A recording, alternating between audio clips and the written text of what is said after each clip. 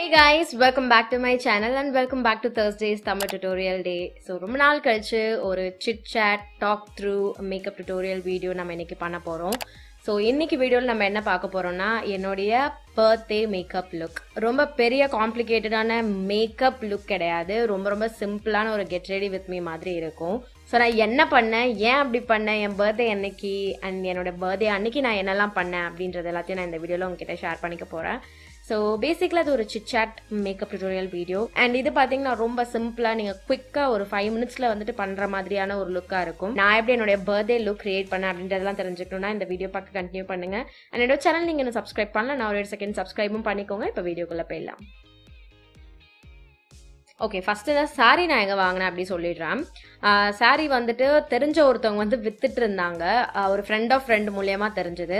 So அவர் வந்துட்டு வீட்லேயே வந்துட்டு காமிச்சாங்க சாரி, அந்த மாதிரி வாங்கினதா. ஸோ ப்ராப்பரான என்ன ஷாப் அந்த டீட்டெயில்ஸ்லாம் கொடுக்க முடியாது. ரொம்ப நாள் முன்னாடி வாங்கின சாரி, குவாரண்டைன் டைமில் வந்துட்டு எங்கேயும் போய் எதுவும் வாங்க முடியல அப்படின்றதுனால போடாத ஒரு ட்ரெஸ்ஸை வந்து சரிதான் என்னுடைய பர்த்டே ட்ரெஸ்ஸாக நான் எடுத்துக்கிறேன் அப்படின்ட்டு நான் வந்து முடிவு பண்ணிட்டேன். ஆனாலும் எங்கள் அம்மா போயிட்டு எனக்கு ஒரு 2 குர்த்தா மட்டும் வாங்கிட்டு வந்தாங்க. ஒரு கடை வந்து திறந்துருந்துச்சு எங்கள் லோக்கல் ஏரியாலே அப்படின்ட்டு. ஸோ யா, அவ்வளோதான். பர்த்டேக்கு ட்ரெஸ் வைஸ் வேறு எதுவும் கிடையாது, இவ்வளவு தான். 25th May தான் என்னுடைய பர்த்டே, போன மண்டே என்னோட பர்த்டே. ஸோ அதுக்கப்புறம் நான் நல்லா அந்த கேக்கெல்லாம் சாப்பிட்டுட்டு கொஞ்சம் ரெஸ்ட் எடுக்கலாமே அப்படின்ட்டு ஒரு 2 நாள் வந்து நல்லா ரெஸ்ட் எடுத்தேன். பட் என்னோட இன்ஸ்டாகிராமில் நான் கொஞ்சம் ஆக்டிவாக இருந்தேன். நான் உங்ககிட்ட சொல்லியிருந்தேன், ஒரு போஸ்ட் கூட போட்டிருந்தேன், கம்யூனிட்டி போஸ்ட். நீங்கள் செக் பண்ணியிருந்தீங்கன்னா உங்களுக்கு தெரிஞ்சிருக்கும். ஸோ நான் என்னோட ஃபேஸ் மாய்ஸ்சரைஸ் பண்ணதுலேருந்து ஆரம்பிக்கிறேன். ஸோ அன்னைக்கு மார்னிங் ஒன்றும் இல்லை, எங்கள் ஸ்ட்ரீட்லேயே வந்துட்டு ஒரு குட்டி பெருமாள் கோயில் இருக்கும், அந்த கோவில் போனோம். ஸோ மாய்ஸ்சரைசருக்கு நான் என்னுடைய நியூட்ரிஜனா ஹைட்ரோ பூஸ்ட் மாய்ஸ்சரைசர் யூஸ் பண்ணிக்கிறேன். ஸோ லிட்ரலாக அன்னைக்கு மார்னிங் எனக்கு டைம் இல்லவே இல்லை சுத்தமாக. ஆல்ரெடி சாரீ கட்டணும், எனக்கு சாரீ கட்டிட்டு நடக்க தெரியாது, எனக்கு சாரீ கட்டிட்டு எனக்கு மேனேஜ் பண்ணிக்க தெரியாது. என்னுடைய லீஸ்ட் கம்ஃபர்டபுள் ட்ரெஸ் வந்துட்டு சாரீ தான். நான் அவ்வளோ சீக்கிரம் சாரீ எந்த ஒரு ஈவெண்ட் எதுக்குமே போட மாட்டேன், போட்டதும் கிடையாது. காலேஜ் டைம்லையும் சரி, ஸ்கூல் டைம்லையும் சரி, ஆஃபீஸ் டைமில் கூட நான் போட்டது கிடையாது. இப்போ எல்லாம் போச்சு, இதுக்கு மேலே நான் எப்படி போடுவேன்? ஸோ ஆப்வியஸ்லி போடவே மாட்டேன். எங்கள் அம்மா நீ கண்டிப்பாக சாரீ கட்டியே ஆகணும் அப்படின்ட்டு தான் வந்துட்டு இந்த பர்த்டேக்கு எனக்கு ப்ளவுஸ் மட்டும் தச்சு கொடுத்துட்டு இதுதான் உன் பர்த்டே ட்ரெஸ், நீ வேணும் புது ட்ரெஸ் போடணும்னா சாரியை கட்ட அப்படின்ற மாதிரி சொல்லிட்டாங்க. ஸோ வேறு வழி இல்லாமல் எனக்கும் சாரீ போட வேண்டிய ஒரு நிலைமையாக வந்துருச்சு. அண்ட் நான் என்னோட நெயில்ஸ்க்கு வந்து ஒரு குட்டி பிரேக் கொடுத்துருக்கேன் கொஞ்ச நாளுக்கு. ஏன்னா என்னோட லிப்ஸும் வந்துட்டு மாய்ஸ்சரைஸ் பண்ணிக்கிறேன், பர்பிள் லிப் பாம் எடுத்துக்கிறேன் ஒன்று. ஸோ இப்போது லாக்டவுன் டைமில் இருக்கிறதுனால கோவில்லாம் வந்துட்டு ரொம்ப நேரம் ஆக்டிவாக இல்லை ஓப்பனாலாம் இருக்கிறது கிடையாது. மார்னிங் டைமில் வந்துட்டு ஒரு 1/2 hour மட்டும் அந்த சாமிக்கான வேலையெல்லாம் செஞ்சுட்டு போயிடுறாங்க. ஸோ அந்த 1/2 hourல போயிட்டு சரி நம்ம போய் பார்த்துட்டு வந்துடலாம் அப்படின்றது தான் பிளான்.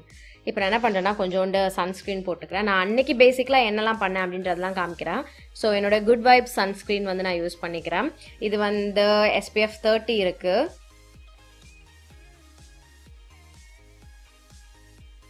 ஸோ பர்த்டே இல்லை, அதனால் நம்ம காலையிலே எந்திரிக்க சொல்லுவாங்க, சீக்கிரமாக எந்திரிச்சிட்டு குளிச்சுட்டு புது ட்ரெஸ் பண்ணிவிட்டு கோவில் போய் தான் காமனாக நடக்கிற ஒரு விஷயம் எங்கள் வீட்டில்.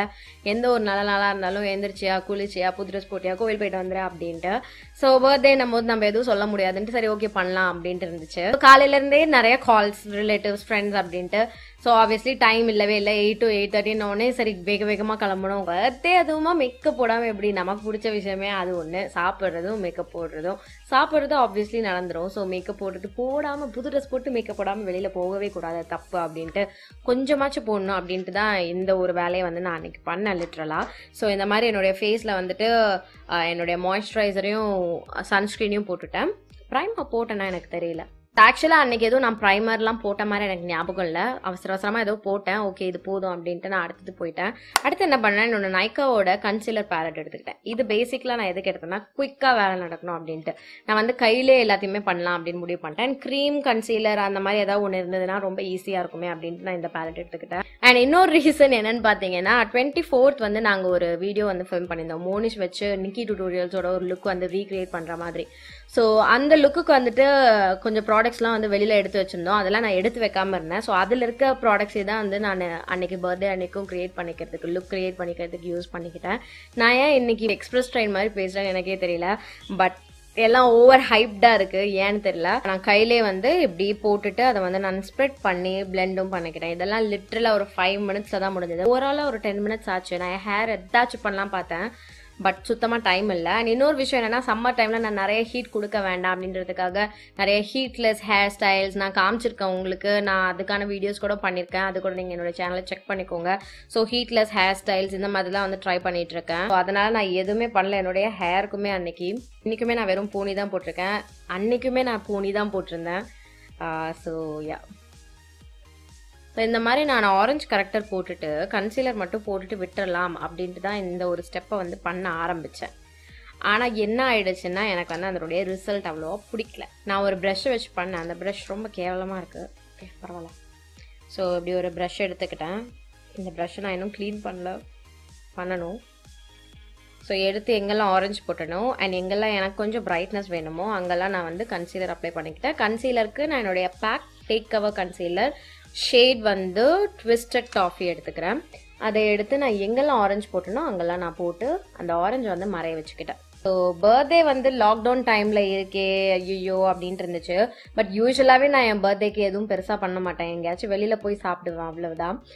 ஸோ அது வந்து கட் ஆகிடுச்சு. கேக்கும் வந்துட்டு எங்களுக்கு ஆக்சஸே இல்லை. எங்கள் ஏரியாவில் வந்துட்டு ரொம்ப ரெட் அலர்ட் ஜோன் மாதிரி இருக்குது, விட்டு விட்டு வந்துட்டே இருக்குது, யாராவது ஒருத்தவங்க அஃபெக்ட் ஆகிட்டே இருக்காங்கன்ட்டு நிறைய இடம் வந்து பிளாக் பண்ணி வச்சிடுறாங்க எங்கள் ஏரியாவில். ஸோ ப்ராப்பராக ஒரு கடைக்கு ஆக்சஸ் இருக்க மாட்டேங்குது. சரி இன்க்ரீடியன்ஸ் மட்டும் வாங்கி நம்மளே ஏதாவது ட்ரை பண்ணலாம் கூட அந்த ப்ராடக்ட்ஸ் வந்து ப்ராப்பராக கிடைக்க மாட்டேங்குது. கேக்கு கூட ஆக்சசபிளாக இல்லை. அட்லீஸ்ட் அதுதான் எனக்கு தெரிஞ்ச ஒரு விஷயமா இருந்துச்சு, கேக் கூட ஆக்சஸ் இல்லை அப்படின்ற மாதிரி.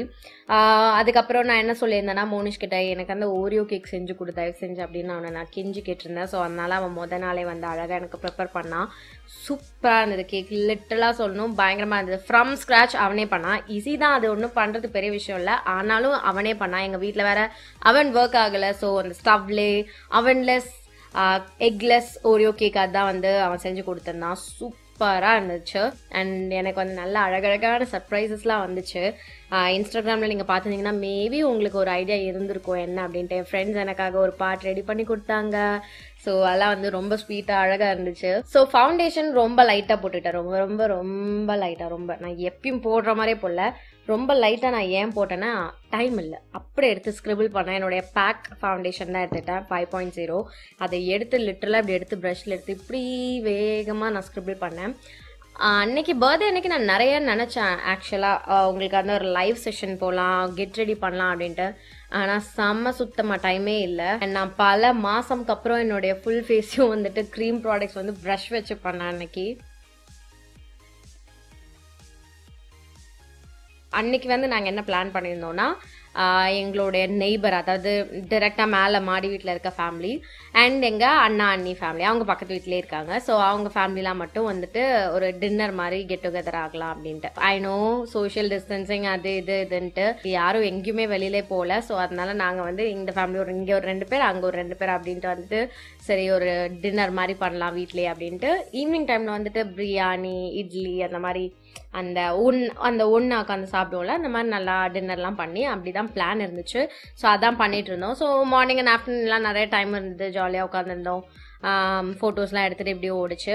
அப்புறம் ஈவினிங் என்னாச்சுன்னா, என்னுடைய ஸ்கூல் ஃப்ரெண்ட்ஸ், என்னுடைய லவ்லி ஸ்கூல் ஃப்ரெண்ட்ஸ், நான் நிஜமாவே கொஞ்சம் ஓவர் எக்ஸாஜரேட் பண்ணுற மாதிரி இருக்கும். ஏன்னா நான் வந்து இந்த பர்த்டே இவ்வளோ ஸ்பெஷலாக இவ்வளோ க்யூட்டாக எனக்கு வந்து அமையும் நான் எக்ஸ்பெக்ட் பண்ணவே இல்லை. அதுவும் ஸ்பெஷலாக இந்த ஒரு டைமில், இந்த லாக்டவுன் பீரியடில் பர்த்டே வந்துட்டு இப்படி இருக்குமா, இவ்வளோ ஹாப்பியாக என்னால் செலிப்ரேட் பண்ணியிருந்துருக்க முடியுமா அப்படின்ட்டு வந்துட்டு எனக்கு இருந்துச்சு.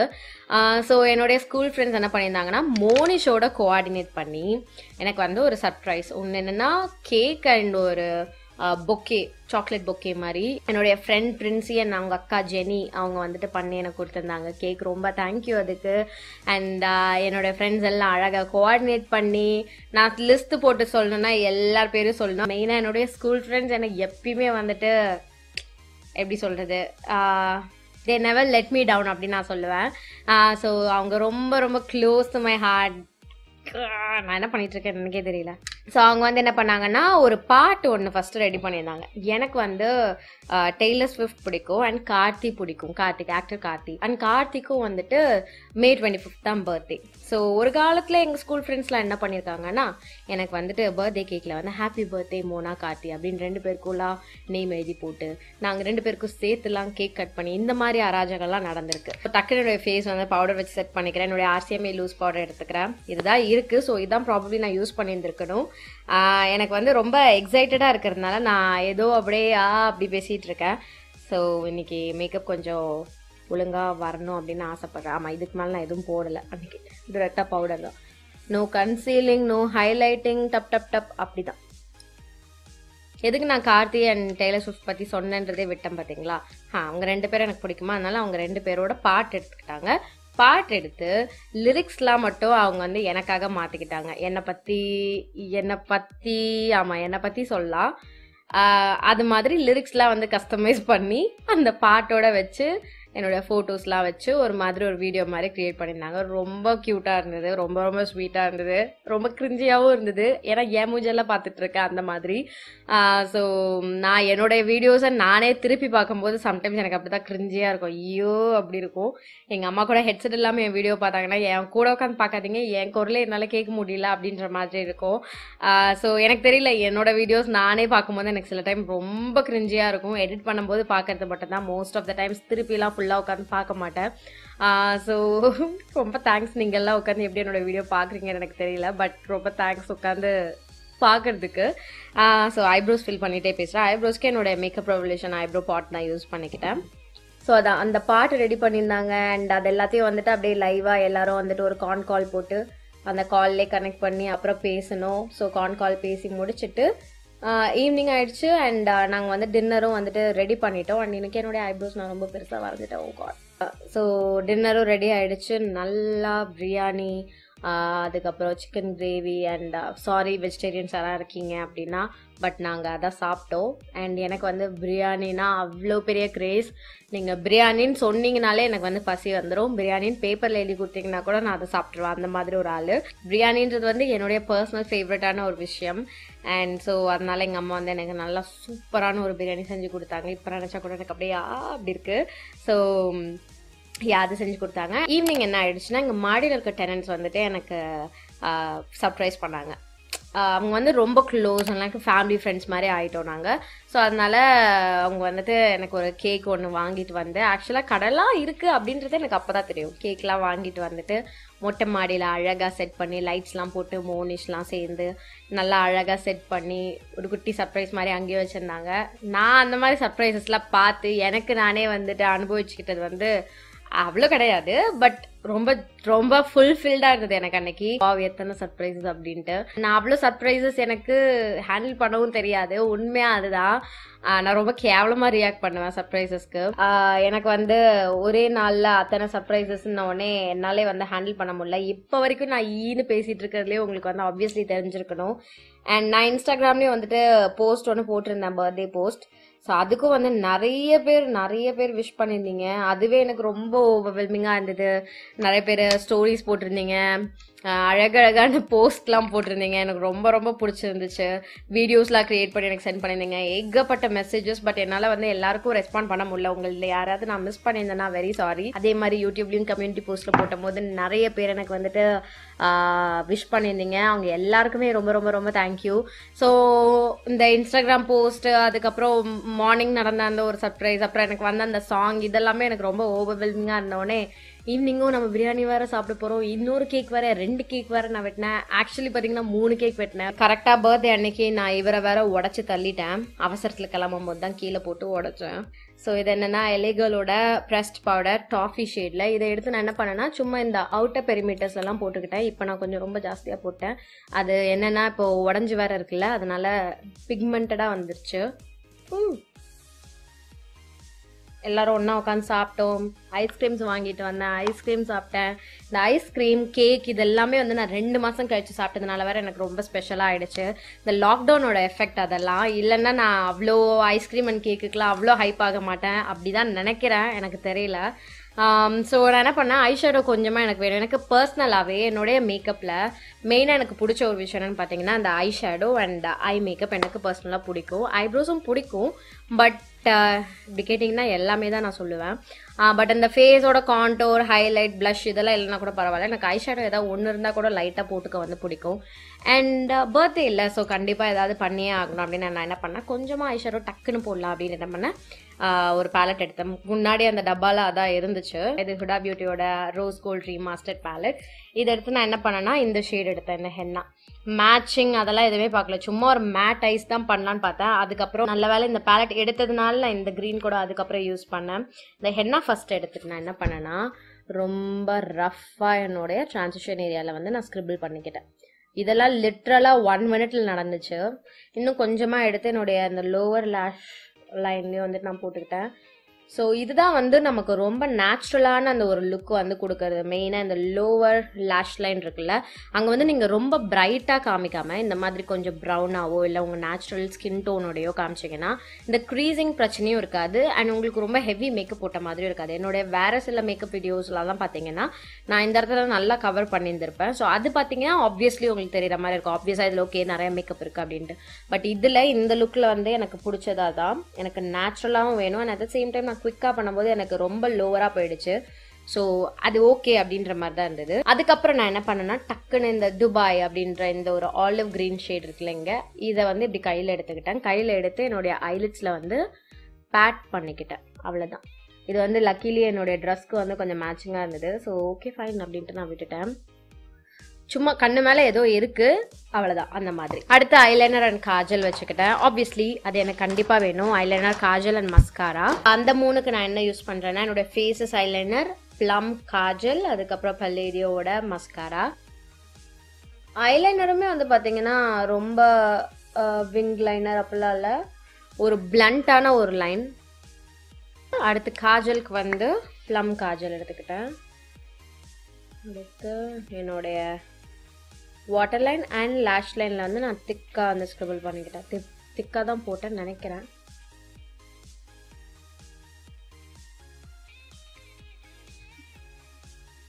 அப்புறம் இன்னொன்று விஷயம் என்னன்னு பார்த்தீங்கன்னா, நான் வந்துட்டு ரொம்ப நாளாக வந்துட்டு ஒர்க் அவுட் பண்ணணும்னு ஆரம்பிச்சு ஒரு நாள் பண்ணுவேன், 2 நாள் பண்ணுவேன், கேப் விட்டுருவேன். அதுக்கப்புறம் 5 days கழிச்சு மறுபடியும் ஸ்டார்ட் பண்ணுவேன். ரொம்ப இன்கன்சிஸ்டண்ட்டாக பண்ணிட்டு இருந்தேன். மெயினாக நான் ஜாப் குவிட் பண்ணிட்டு அப்புறம் ஒரு ப்ராப்பரான ஒரு ருட்டீன் கொண்டு வரணும் அப்படின்னு நான் ரொம்ப ஆசைப்பட்டேன். பட் என்னால் கொண்டு வர முடியல. அது என்னுடைய கொழுப்புத்தனம் தான். அப்போ நான் பிரைடல்ஸ் வந்துட்டு பிளேம் பண்ணிட்டு இருந்தேன் ஒர்க் அவுட் பண்ணாமல் இருந்ததுக்கு.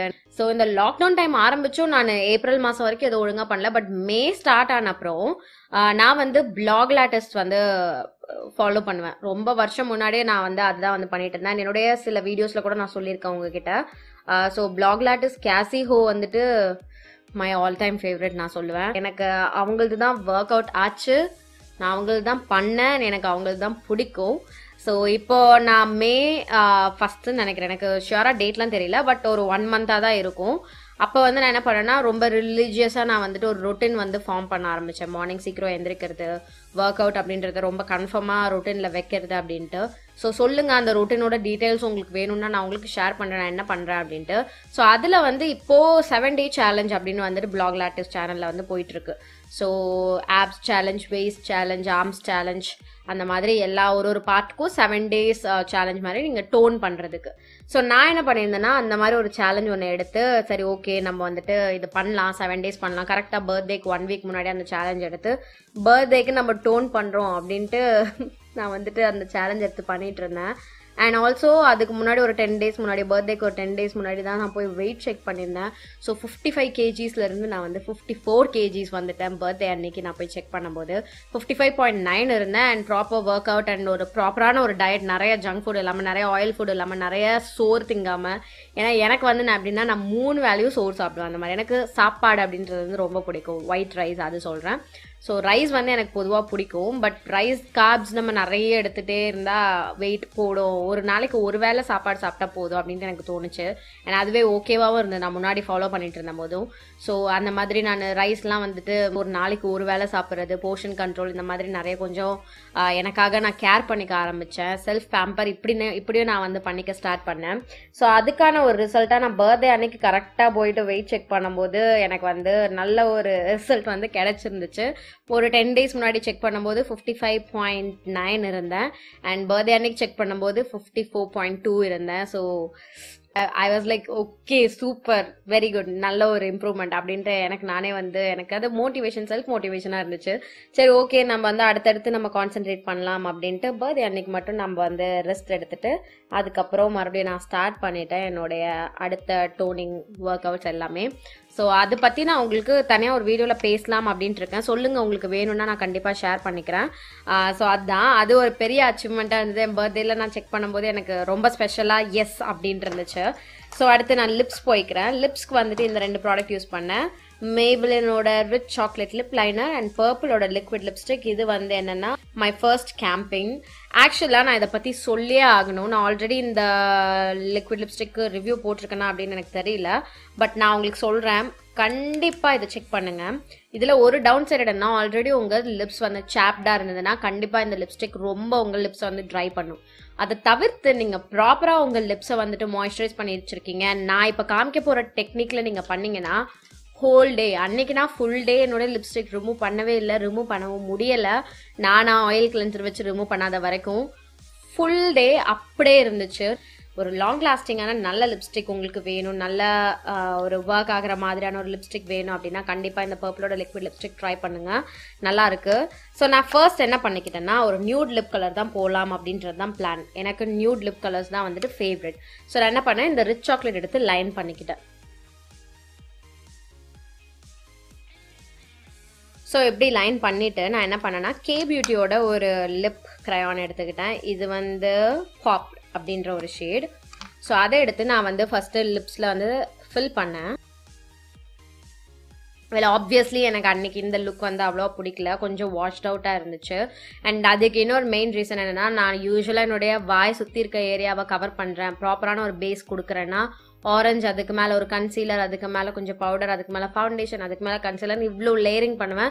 ஸோ எனக்கு அந்த இடம் வந்து ஃப்ளாலஸாக இருக்கும். ஸோ நான் என்ன மாதிரியான ஒரு நியூட் லிப் கலர் போட்டாலே எனக்கு ப்ராப்பராக இருக்கும். இந்த பர்டிகுலர் லுக்கில் என்னென்னா எனக்கு வந்து நீங்கள் ஒரு செகண்ட் அப்படி உத்து பார்த்தீங்கன்னா என் வாய் சுற்றி லைட்டாக ஒரு பிளாக்னஸ் இருக்கிறது தெரியும். ஒரு மாதிரி இது வந்து ரொம்ப ஃப்ளாலஸான ஃபுல் கவரேஜ் லுக் கிடையாது, ஒரு மீடியம் கவரேஜ் லுக் தான். அதுக்கு வந்து இந்த நியூட் லிப் எனக்கு அவ்வளோ பிடிக்கல. ஸோ நான் என்ன பண்ணேன்னா இப்போ இந்த லிக்விட் லிப்ஸ்டிக் எடுத்துக்கிட்டேன். அண்ட் இது கூட ஒரு மெயின் ரீசனாக இருந்திருக்கலாம் லாங் லாஸ்டிங்காக இருந்ததுக்கு. அது என்னன்னா இந்த கே பியூட்டியோட லிப் க்ரையானும் வந்துட்டு ரொம்ப ரொம்ப லாங் லாஸ்டிங்காக இருக்கும், உங்களுக்கு நகரவே நகராது, ஸ்மச் ப்ரூஃப், ரொம்ப சூப்பர் லாங் லாஸ்டிங். எனக்கு இதுவுமே ரொம்ப பிடிக்கும், நீங்கள் ட்ரை பண்ணலாம் தாராளமாக. நான் இது ரெண்டையும் வந்து மிக்ஸ் பண்ணேன். நான் என்ன பண்ணேன்னா இந்த கலர் எடுத்து, இது வந்து ஒரு மாதிரி மோவிஷ் பிங்க் கலர், இதை எடுத்து நான் என்னுடைய லிப்ஸில் வந்து டாட் பண்ணேன் ஃபஸ்ட்டு. நான் ஐ வாஸ் நாட் ஷியோர் இவ்வளோ டார்க்காக நான் போகணுமா அப்படின்ட்டு. ஸோ டாட் பண்ணிவிட்டு இப்படி பிளெண்ட் பண்ணேன். ஸோ இதுதான் வந்து அன்னைக்கு நான் போய்கிட்டேன் அண்ட் பொட்டு வச்சுக்கிட்டேன். அன்னைக்கு பண்ண லுக் இதுதான். வெரி சிம்பிள், வெரி குவிக், டக் டக் டக்குன்னு நடக்கும். ஒரு அமேசிங் ஸ்டார்ட் என்னோட 25th இயர்க்கு. நான் ரொம்ப தேங்க்ஃபுல்லாக ஃபீல் பண்ணுறேன். எனக்கு லவ் காமிச்ச எல்லாருக்காகவும் அண்ட் விஷ் பண்ண எல்லாருக்காகவும் ரொம்ப தேங்க்யூ. அண்ட் நானுமே வந்துட்டு என்னோட 25th இயரை வந்துட்டு ரொம்ப ஆவலாக வந்துட்டு எதிர்நோக்கி இருக்கேன்.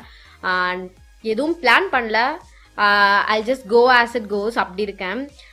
ஸோ எது பண்ணாலும் நான் நேற்று பண்ணதை விட பெட்டராக பண்ணுவேன் அப்படின்ற ஒரு விஷயத்த மட்டும் நான் தினம் எனக்கு சொல்லிக்கிட்டு என்னை நானே இம்ப்ரூவ் பண்ணிக்க பார்க்குறேன். என்னை நானே இம்ப்ரூவ் பண்ணிக்கணும் அப்படின்றத நான் வந்துட்டு மெயினாக யோசிக்கிறேன். ஸோ தேங்க்யூ வெரி மச் இவ்வளோ நேரம் என் கூட உட்காந்து என்னுடைய இந்த ரேம்பிளிங்லாம் கேட்டதுக்கு. உங்களுக்கு இந்த வீடியோ பிடிச்சதுன்னா, இந்த லுக் பிடிச்சதுன்னா கண்டிப்பாக எனக்கு கமெண்ட் செக்ஷனில் தெரியப்படுத்துங்க. நான் ஆல்சோ இந்த வீடியோக்கு ஒரு லைக்கும் போடுங்க. இதோட நான் கிளம்புறேன். உங்கள் எல்லாரையும் நான் நெக்ஸ்ட் வீடியோவில் பார்க்குறேன். பாய்.